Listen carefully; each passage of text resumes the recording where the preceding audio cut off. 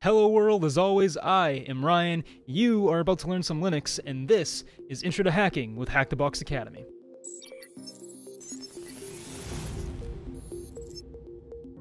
So in this video, we're going to be starting our journey into the Linux operating system, and we're going to be starting the Linux Fundamentals module. Now, I'm not going to cover the entire module in this video, that would take hours, so instead what I'm going to do is I'm going to break that module up over multiple videos, and this video is going to be about the first section in that module, the history of Linux. I'm not going to read the page verbatim and give the exact same information that's in the section. Instead, what I'm going to do is give you some additional context, talk about the history of Linux as a general overview, and this is going to be sort of supplementary to the actual section itself, so you still got to go and do the actual section. You can't just watch this video and think, okay, I got it all.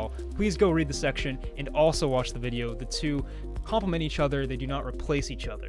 So let's jump right into it. So I'm here at the first section of the Linux Fundamentals module. You'll remember in the last video we unlocked this module, went to the modules page, we went to tier 0, we went over to Linux Fundamentals, and we unlocked this for 10 cubes, so we can go into it now by hitting continue or start, and we're going to land over at the first section of the module, which is the history of Linux and the Linux structure. Now, a reasonable starting point when learning about the history of Linux is to simply ask the question, what is Linux? And that is a deceivingly simple question, and the answer is not as simple as you might initially assume.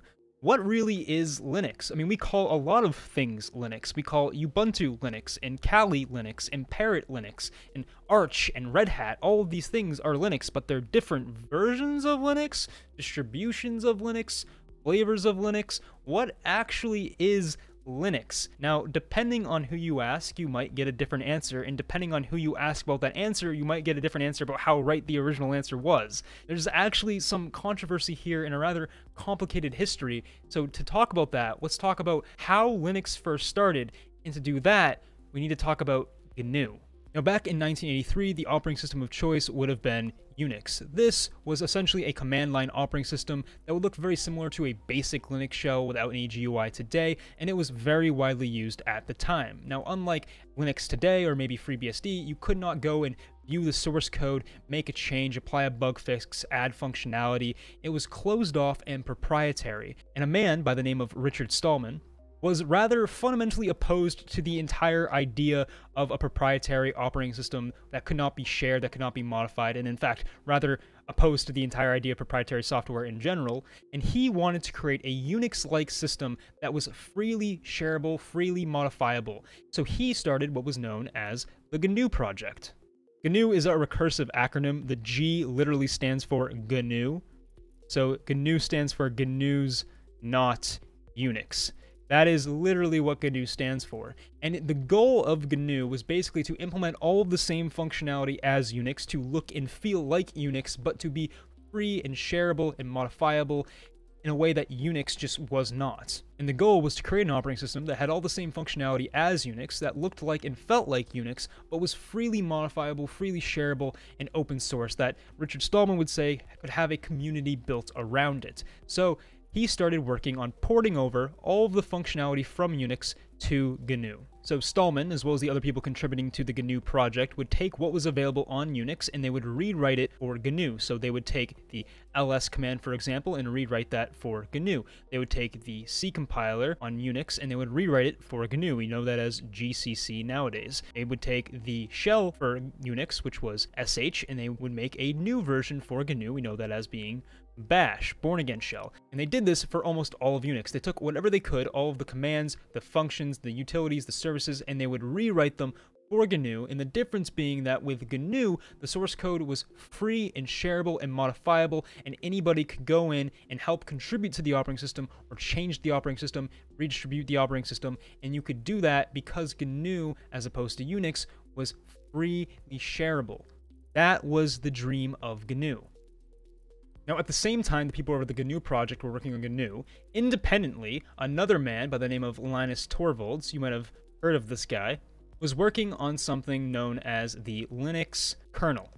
Now, at this point, I can give you the technically correct answer for what Linux actually is, what the Linux kernel actually is. It is a kernel for an operating system. At the time, no specific operating system. He was just developing a kernel that could be used for an operating system. So What is a kernel? Well, if we go back to our Academy module and we scroll down here, we'll actually get a definition for what an OS kernel is. It says, the kernel is the main component of an operating system. It manages the resources for I/O devices for the system at the hardware level. And if we scroll down even farther, we'll get a definition for the Linux kernel. And it says, Linux kernel is the core of the Linux operating system whose function is to virtualize and control common computer hardware resources like CPU, allocated memory, access data, and others.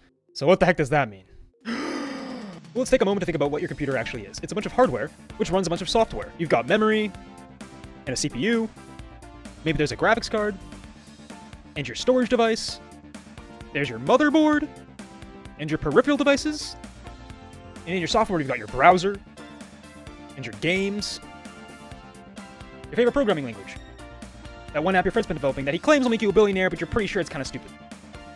Whatever software it is that you're running. Now, all of this stuff needs to find a way to talk to all of this stuff, and that is not an easy job. So what you might want to do is add a layer in between that can mediate that communication.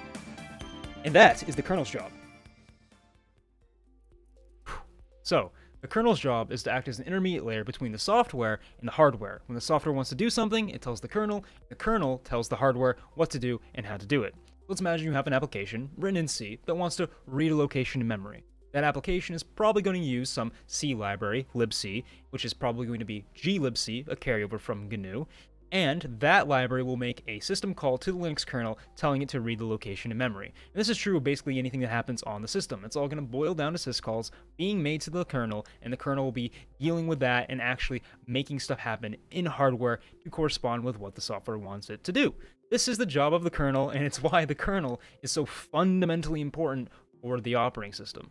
Now that is a serious oversimplification of what the kernel does and how it does it, but when I was playing this video, I decided that because it's targeted at beginners, it was probably better to go for a high-level conceptual overview rather than a deep dive into the kernel and kernel modules and all of that. So, what were we talking about? Right, Torvalds. So as I was saying before, as the GNU team was working on GNU, Linus Torvalds independently was working on a kernel called Linux. He first published this in 1991, and around that time, the GNU team had finished most of the stuff they needed to do to create a Unix-like operating system with GNU, but they hadn't finished a kernel. They were working on a kernel called Herd, but this was not going very well. They had decided on a kernel architecture that was really complex, very intricate, very fancy, that was very difficult to make work, and they were having significant trouble making it usable at all. And in fact, it wouldn't be usable for another 10 years, and even then, usable is a strong word. So at this point, the community had a mostly functional Unix-like operating system called GNU that was missing a kernel, and a functional kernel called Linux that didn't have an operating system to go with it. So can you see what was naturally fated to happen here? The community took the Linux kernel and they slapped it in the gap in GNU where the kernel was missing, and they created a fully functional Unix-like operating system that would see widespread usage called GNU/Linux. All the work that the GNU team did, rewriting the Unix functionality, implementing it in GNU, allowing to have an operating system that would have the same tools, the same commands, the same functionality as Unix, was now enabled by the fact that Linus Torvalds' kernel could work with GNU.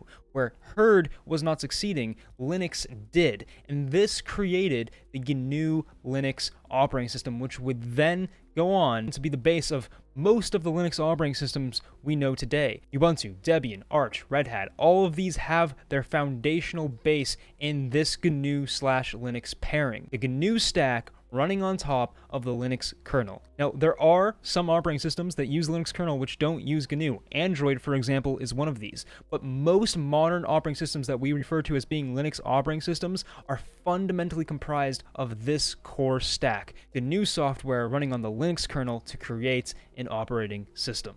And here we finally arrive at the naming controversy that I was hinting at before. What is Linux? Well, technically speaking, Linux is a kernel used in operating systems such as Ubuntu, Debian, Red Hat, Arch, etc. But we tend to refer to these as being Linux operating systems. Some people would advocate that these are GNU/Linux operating systems because they also use the GNU tech stack, the GNU software running on top of Linux, and Linux is just the kernel. They are fundamentally operating systems based on GNU/Linux. And there is merit to that argument, but regardless of the merit to why GNU deserves to be in the naming scheme, colloquially, we do tend to just refer to these as being Linux.